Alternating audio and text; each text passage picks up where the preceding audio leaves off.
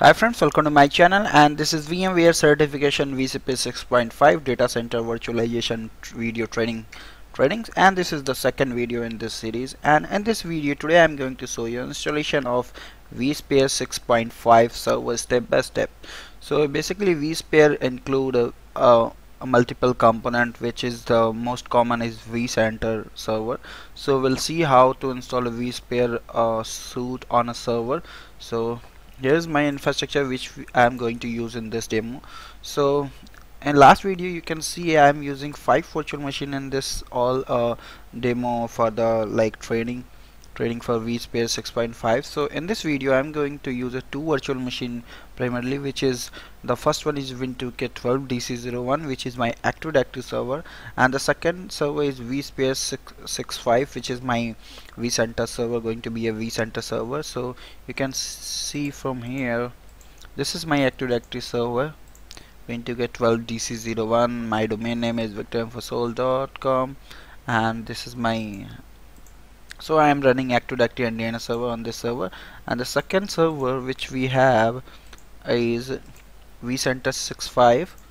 You can see here it's vCenter 6.5, and this machine is joined in my domain victorinfosol.com, and I have configured the IP address. So this is a fresh Windows Server 2012 R2 standard machine on which I have configured the IP address, renamed the host, and this machine is joined in domain. That's also, if you go here, you can see I have attached a 60 gig of hard disk on this machine. So let's do the installation for the vSphere. So I'm going to mount the vSphere installation media here on this machine. So go to DVD drive, and I go to ISOs and ESXi 6.5. so you can see here it's around 2.5 gig. So I'm going to mount it.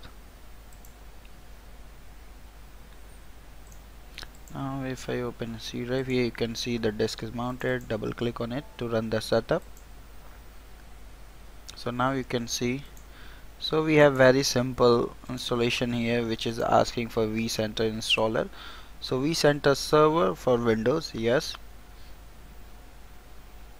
Go ahead, click on install. Before installation, I want to show you something. Like for now, you can see I have assigned 10 gig RAM and 4 core to this machine, and if you see, the current RAM utilization is around 7%. So once the vCenter installation is done, you will able to see the installation the RAM utilization is around above the 60% or 70%.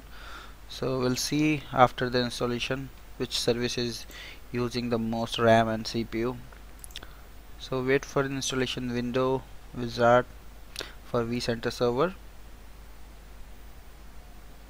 Now we can see the preparing for install.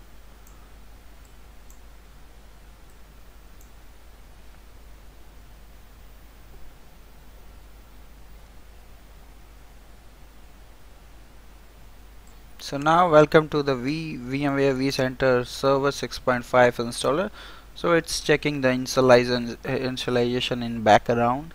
So we have to wait for a few more seconds here till the time next button is not highlighted, then we can start the installation. So wait for it.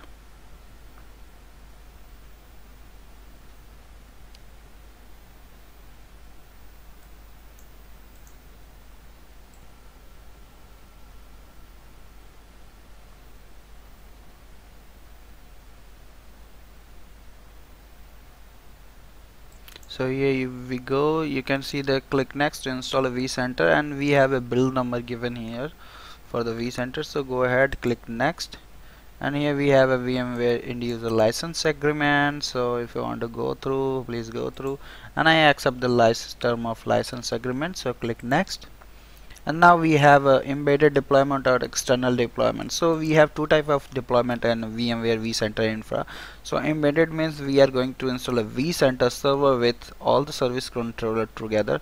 So the one machine have a platform service controller vCenter together, and if you go on other scenario, we have vCenter running here, we have a vCenter running here, and the host and platform services are on other machines. So I'm going to install it with the embedded. So it's going to install a vCenter server and platform service controller both. So click next, and here you can see the system name, my server name, where we are going to install the vCenter server. So if it's showing like FQDN, so click next.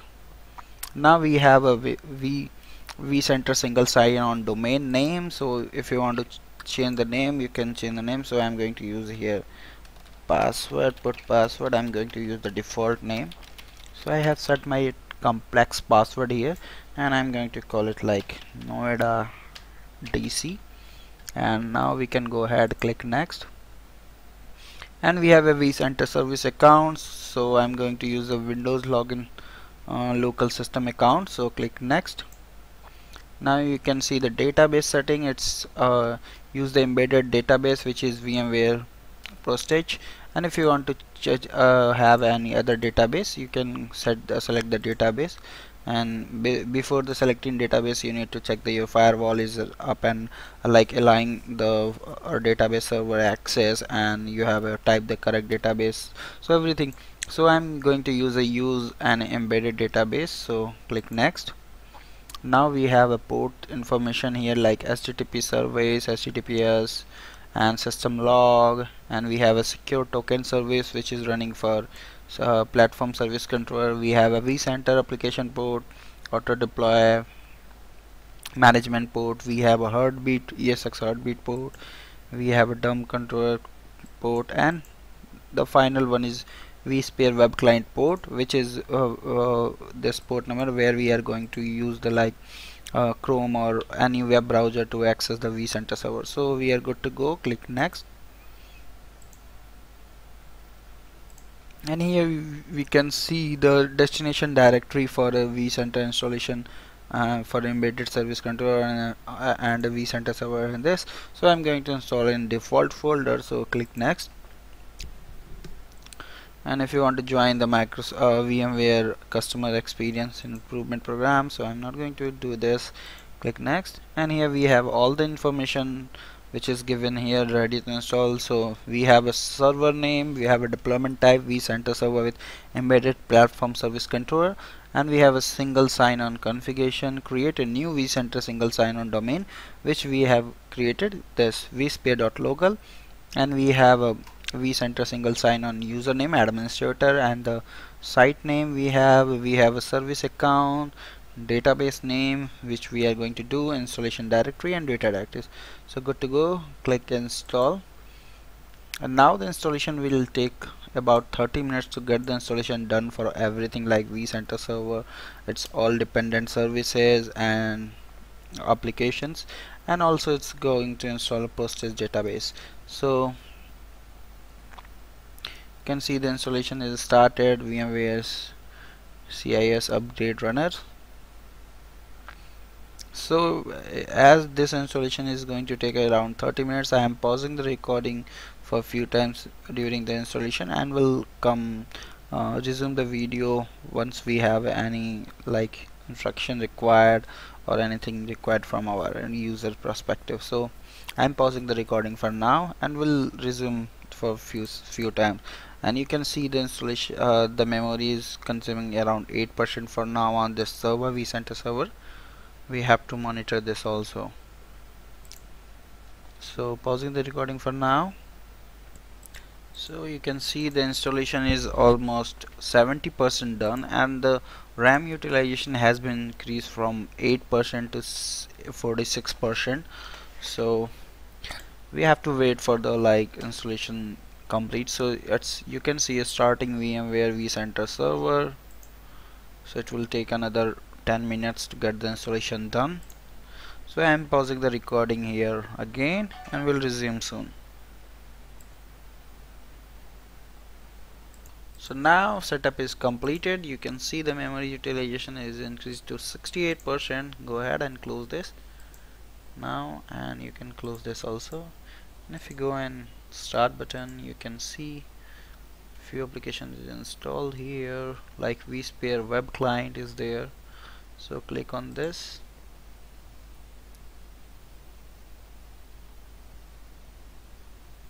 So here we are. Go ahead, a security warning, proceed with vsphere 65.victorinfosol.com. And now put the credential to login. So I'm going to put administrator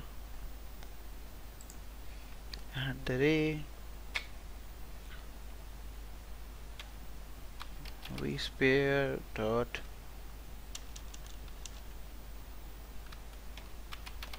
vsphere.local, which we have put it during the installation, and I'm going to put my credential password for this account and click on login.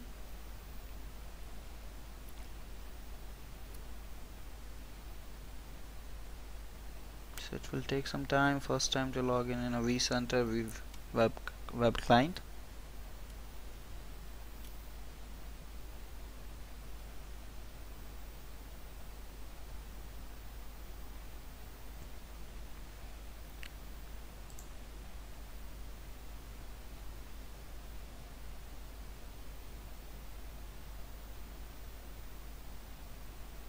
So it's working on it.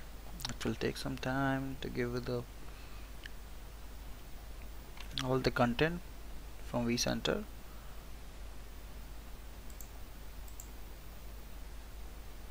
So here we are, VMware Vsphere Web Client.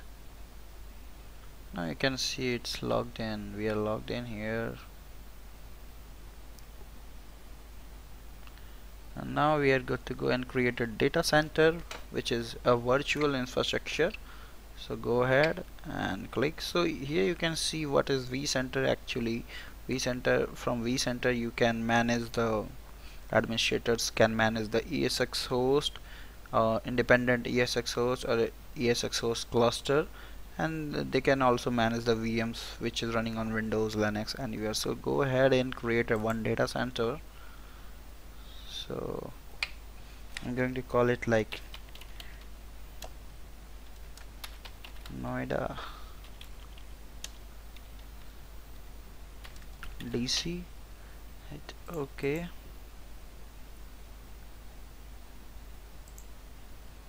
So here we are. And now if you see here, 70% RAM utilization, and check the services for Vcenter servers. If we go in services, we have a VMware services here. You can see there's lots of service which is running on this server because of Vcenter Vsphere has been installed.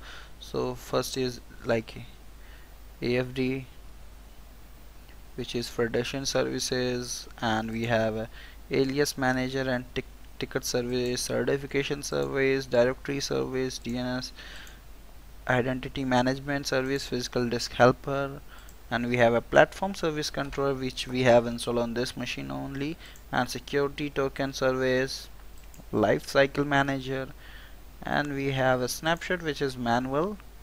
So also we have a VMware vCenter configuration services. So these all the services which is basically related to VMware infrastructure. And if we have any issue like VMware is not working, we are not be able to access the VMware, then we need to check these services are running or not. So this is all about the installation of VMware Vsphere 6.5, basically VMware vCenter servers. So thank you for watching, and please subscribe me for more videos. And if you have any query, any question related to this, please post me on my given mail IDs. Thank you once again. Bye bye.